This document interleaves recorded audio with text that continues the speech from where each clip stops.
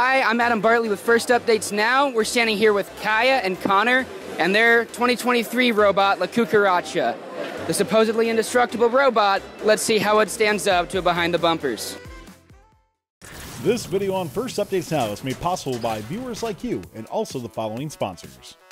If your team is using SolidWorks, make sure you log into the 3D Experience platform to gain access to tutorials, collaborate with other users, and download the Charge Up field and kit up parts. Go to solidworks.com/first and click on Log into 3D Experience platform to gain access. FRC competition season is here. Submit your favorite moments to FRC Clips of the Week by each Sunday at discord.gg/firstupdatesnow. Also, the FRC Top 25 poll is open Sunday 5 p.m. Eastern to Monday 5 p.m. Eastern, where you can vote for your top 25 teams of the week at firstupdatesnow.com/FRC Top 25. So basically, we called it La Cucaracha because our goal this year was to be as indestructible as possible, starting with our drive base, the SDS Make 4i. We used these last year as well in competition, and they held up beautifully. On top, you'll see some of our custom electronics. Connor, would you like to talk about those? Yeah, sure. So we have 4 custom circuit boards on our robot. So to start, we have a custom encoder on top of our swerve modules. And what it does is it senses which direction the swerve module is facing. And we found it to be better than the CTRE ones because it does not utilize the CAN bus, which means it's less wiring and less things on our CAN. Another one of them is what the encoder plugs into. It's kind of tucked in behind.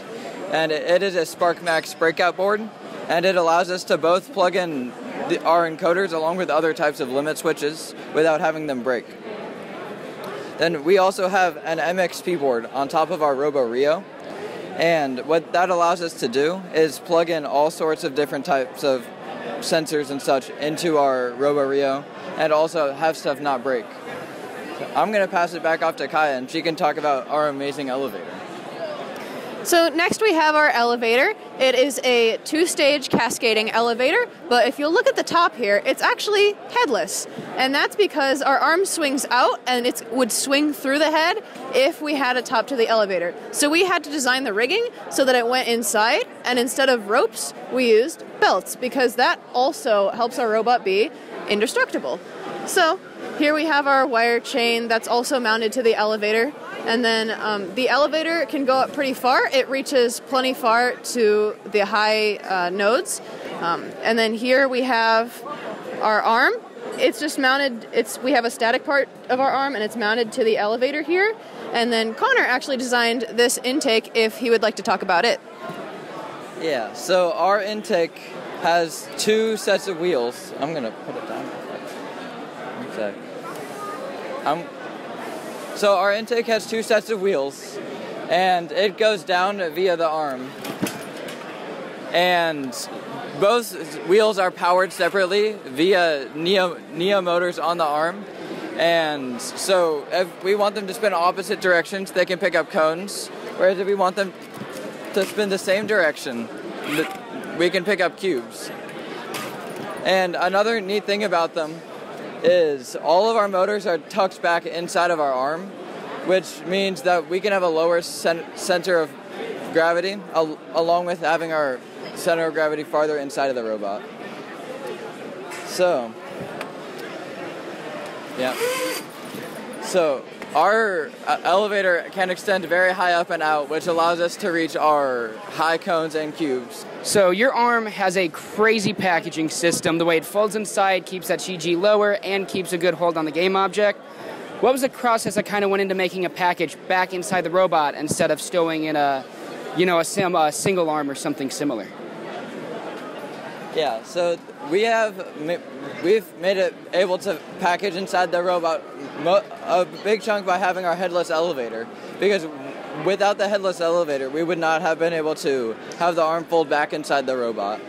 And yeah, another issue we've also had, and we've struggled and made it way better, is we have these belt guards here because we used to be shredding cubes, and now we fixed that, and it's been great. Thank you, Connor. And then You guys said that this was Project Cockroach. You really wanted to make an indestructible robot. We did see an unfortunate tip in quals earlier today. How did that damage your robot, if it did damage your robot? So it was a bit of a freak accident, honestly. Basically, we were driving forward, and at the same time, our arm kind of flopped down a little bit, trying to get to the right set point. So it did tip over on its front, nonetheless. But when we got back to the pit, they had already said, hey, we fixed it, and in fact, we fixed a few other things too. So it's not just that the robot is 100% will never ever break, but it's that when it does, it's maybe a 10-minute fix. We're never late to our next match, such as last year, we might have been broken for the next match. This year, the cockroach heals quickly, basically. So yeah, handing it back off. Okay. And then thank you. This was Team 4272, Maverick Robotics. Thank you. Thank you.